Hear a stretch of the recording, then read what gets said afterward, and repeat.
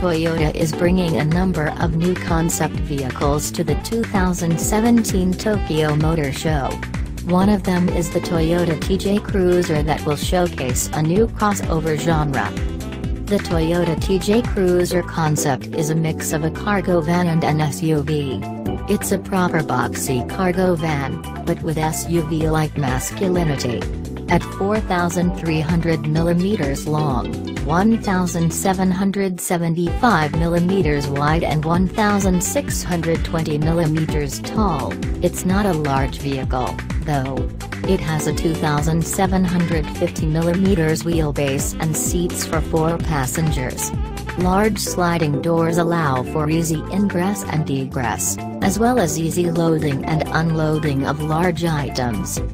All seats are entirely reclinable to create a flat floor for storing items up to 3 meters in length, such as surfboards.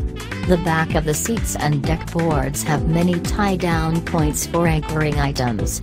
The dashboard and center console have a clean design for a minimalistic look. The dashboard houses a full-width display that acts as an instrument cluster also. Other interior highlights include a squarish 2-spoke steering wheel, touchscreen infotainment system and electric parking brake. Toyota expects to build the Toyota TJ Cruiser Concepts production version based on the next-gen TNGA platform.